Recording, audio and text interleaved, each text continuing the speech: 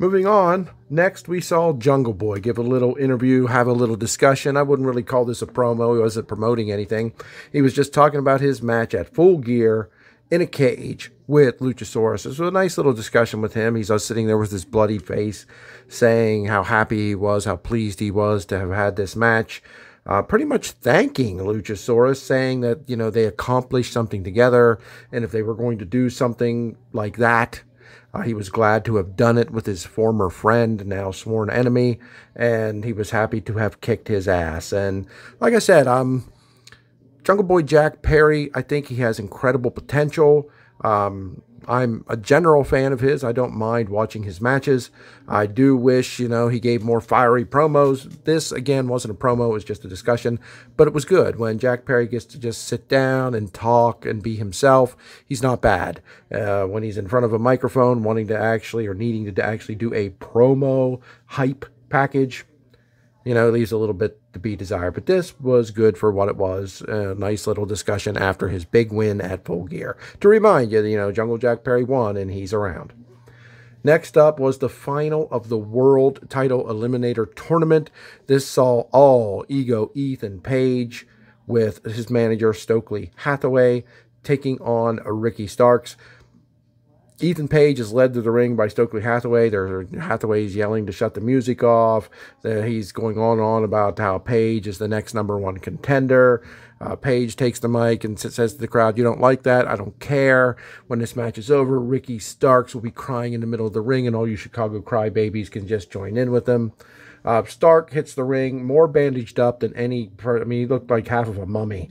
I mean, definitely. I mean, look, he was attacked by Lance Archer backstage just a short time ago in this tournament, beaten to hell, trapped under a garage door, Archer being so much larger. But, of course, Archer went down to Starks in that match. Starks has been on fire. So Archer tried to take him out, hurt him as much as he could, and he comes out with his left shoulder, his chest, and his ribs completely taped up. It almost looked like a half of a shirt with one sleeve. I mean, it was really, really bad. Really putting over the idea of how injured Ricky Starks is going in here and how much he's going to have to overcome. And look, Ethan Page is a big guy. I don't know if it translates to you on TV how big this guy is, but he is large. He is ridiculously strong. And this was your classic big guy versus small guy matchup.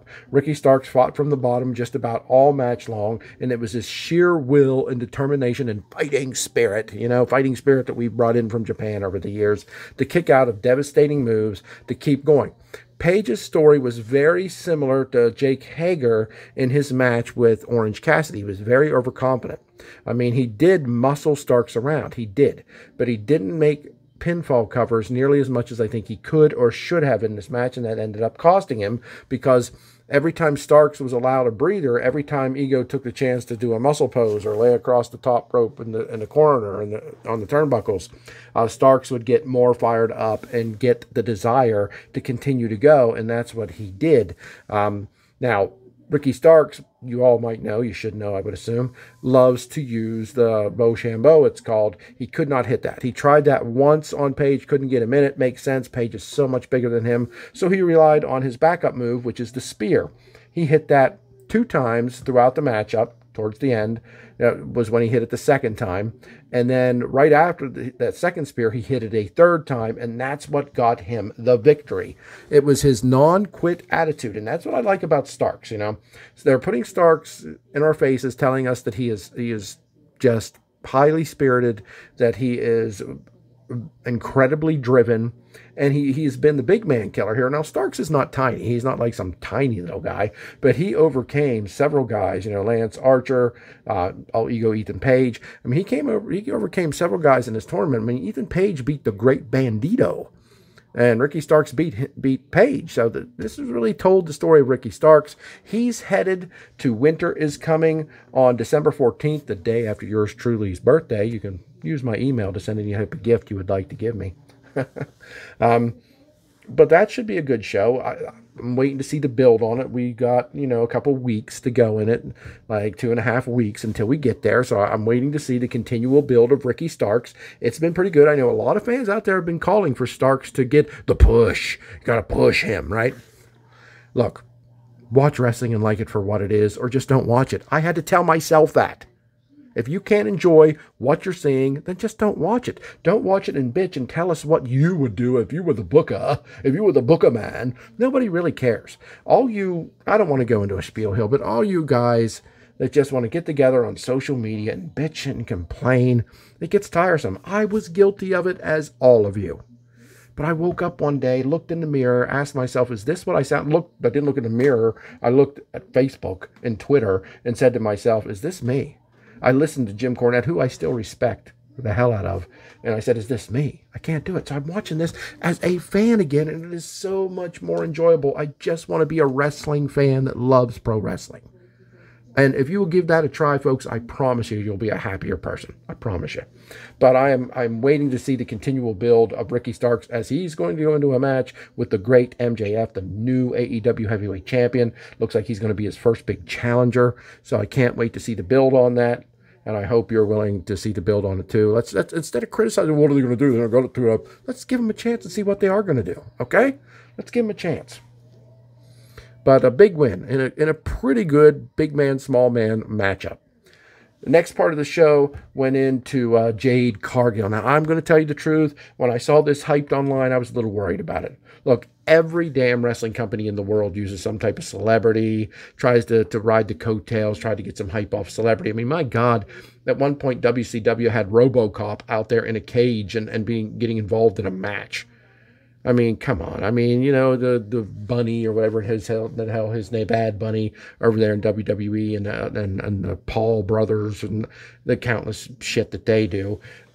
If AEW, I thought it's going to use Bow Wow, even though I don't know how popular this guy even is anymore. But if they're going to use him to try to get some rub, you can't blame every wrestling company on God's earth does this. Do I like it? Not really. Do I have to accept that it's part of what wrestling does because it's done it forever? Yes. I mean, Andy Kaufman was wildly successful. People still talk about that today. It's not all that successful, but, you know, that's the idea. But I was pleasantly surprised here. They did show the confrontation. I don't know why there was a confrontation. Jade Cargill with her TBS championship getting into an argument with Bow Wow after his concert in Miami. But to her credit, when Renee Paquette interviewed her backstage, said, hey, what can you tell me? What's going on between you and Bow Wow? She's like, I ain't giving any more credence. I ain't giving any more clout to that whack-ass rapper. Loved it. She just brushed it off. Doesn't want anything to do with it. But she does call in her attorney, Mark Sterling, a guy I wouldn't care in the least if he completely disappeared off the face of the earth in regard to wrestling anyway. But he comes in and he confronts Kiera Hogan. After Jade, I missed this part, Jade announces there's going to be a party, a celebration next week because she doesn't want to do it in Chicago to celebrate her title win with her and the baddies. And that's when Mark Sterling comes in and pulls Kiera Hogan aside and asks her to sign something, which she does. I guess she just trusted the guy because she trusts Jade Cargill. She sort of glances at it and, okay, I'm signing this. She goes, just to let you know, this is releasing you from the baddies and that Jade Cargill no longer requires your services. So she's dismissed, she's fired, she's told you're done with Jade Cargill and the baddies. I'm assuming it's because she failed to get Jade Cargill's title off of Nyla Rose when she was carrying it around after she stole it and claimed to be the TBS champion. Surely what it has to be about. But could this lead to Kiera Hogan going somewhere? Starting to bump up the card a little bit, seeing her in some singles matches, maybe getting a shot at the title eventually. I believe something like that will happen over time because I don't know that she's done anything to get, you know, anywhere near the top right now. But maybe this was something telling us, hey, here's what's coming. Tell me in the comment sections what you think about that.